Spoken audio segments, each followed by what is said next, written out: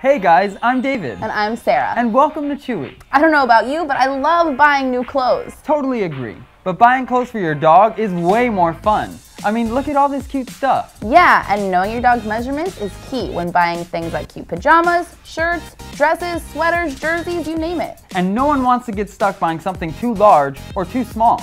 So we're going to show you where and how to measure your dog so you'll always achieve the right fit. Let's see how your dog measures up. First, grab your tools. You also might want something to write the measurements down on so you don't forget. Second, remove their collar, and if needed, brush down their fur. This will help make those measurements more accurate. Third, while they're standing, measure their neck. Bring the measuring tape around the middle of the neck and measure for a snug fit. Now you've got their measurements for a collar.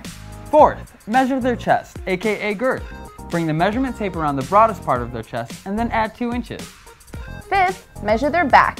Bring the measuring tape from the base of their neck to the base of their tail. Then add 2 inches to that number. And there you go! Keep in mind that if your dog has a stout build, you might want to go a size up. And I'm David. And I'm Sarah. Happy shopping! Bye!